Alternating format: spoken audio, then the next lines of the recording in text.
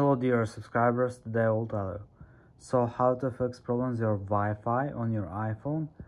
So for fixing that, first thing, just go to the settings, just open Wi-Fi, just try to turn it off and turn again. So if it doesn't help you, just try to restore your Wi-Fi router, so sometimes it also helps.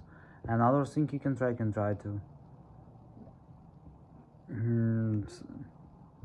install updates for your phone. So just go to the general, just open software update, and if you see here available update, just open download and install and wait until it will successfully install latest updates for your iPhone. So thanks for watching, have a nice day, goodbye.